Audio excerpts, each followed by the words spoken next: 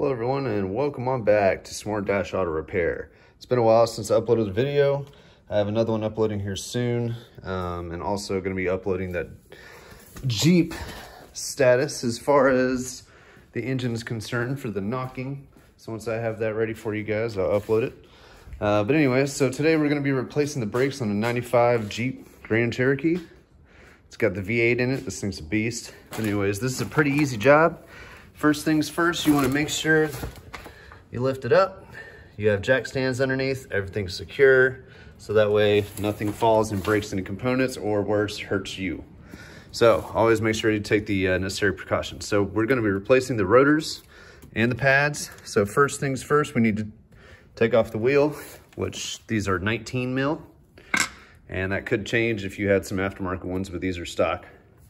And then we're going to be taking off the caliper bolts, which is a 13 mil. There's two of them. Take those off, pop the caliper off, take the pads off, and then we're probably going to need to hammer this rotor because it looks like it's pretty rusted against the actual hub of the diff. So we'll see. Anyway, so let's get right into it. All right, so first things first, like I said, we have to remove the 13 mil. So go ahead and do that. You can either break it with whatever you feel comfortable with. Actually, I'm just gonna go get a wrench real quick rather than a socket. But yeah, 13 mil. And then pop that bad boy off. There's just two of them. It's pretty simple. All right, so I got an open-end wrench, pretty much righty-tighty, lefty-loosey. So in this sense, you want to go down. So put it on, give it a little love tap with a hammer. And break it loose. Other people have their methods as well, you know, whatever you want to use to get it off. I find it's just easier just to hammer it. There we go, it's loose. You don't have to loosen it all the way with the open-end wrench because that's what we got the Kumo for. 3/8 ratchet. Self-ratcheting. Thing's a beast. That Kumo has saved me a lot of time on so many different projects. So now they're broken loose. We're gonna go ahead and pop the 13 on the 3/8 ratchet.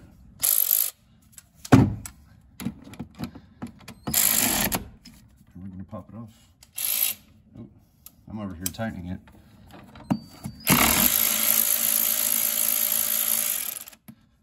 Okay, lower the lug on. All right, you should be able to pop these bad boys off. Yep. Make sure we're gonna grease these back up once we get into it, because as you can see, a little bit of grease on them. You wanna make sure the caliper slides as much as possible. So we're gonna go ahead and pop the caliper off. There's the caliper. I'm gonna pop that bad boy off. You can go about it any way you want.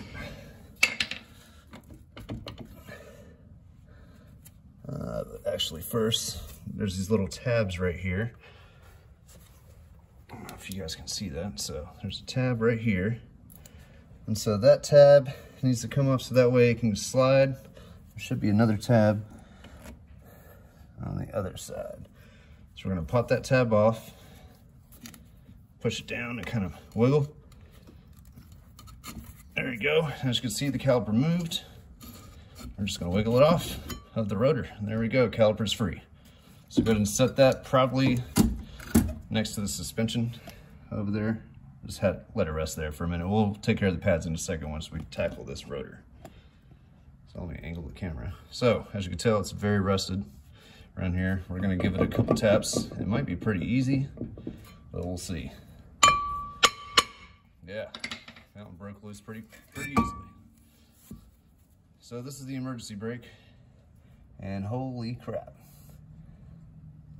definitely needs replaced.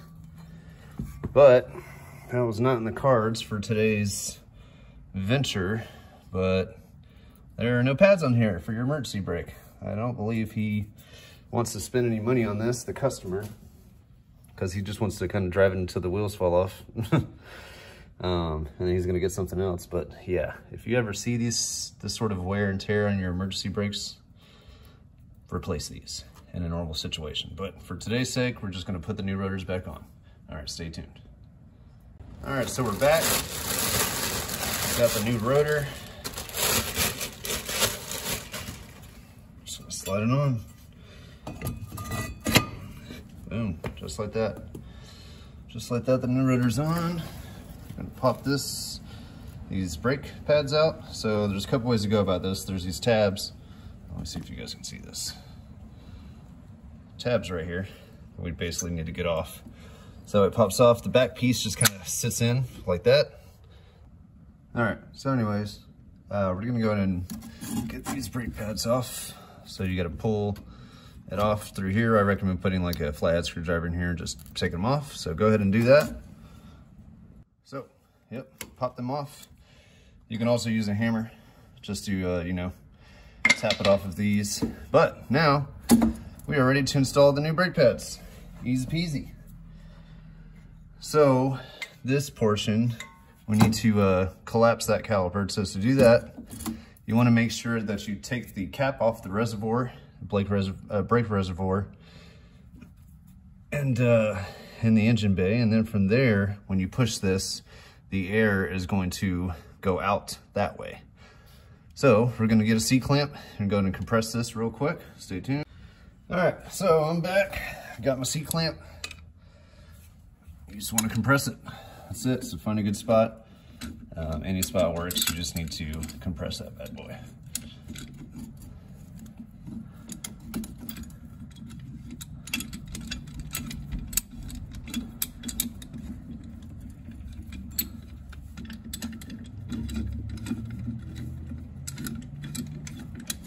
All right, so once you find a good spot, start compressing it.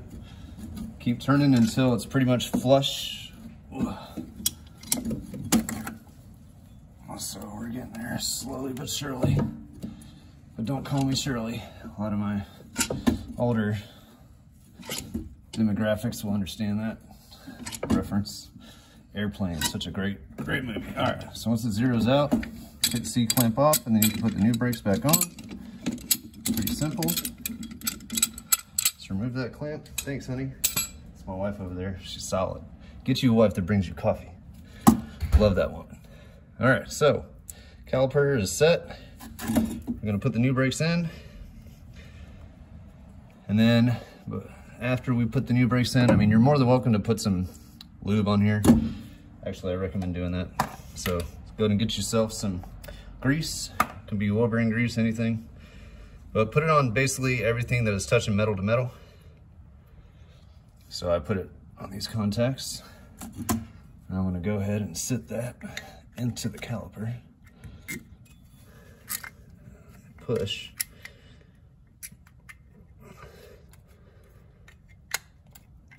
All right, so that's in. Cool. Set that aside. We're gonna be using the grease here in a second on these contacts. You kind of just want to slide this in place.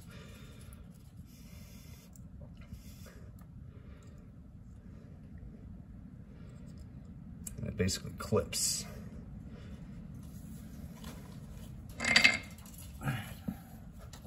Yeah, these brakes were extremely worn. Anyways, I'm gonna slide this on. These are fun because sometimes you can get your hands. Just be careful.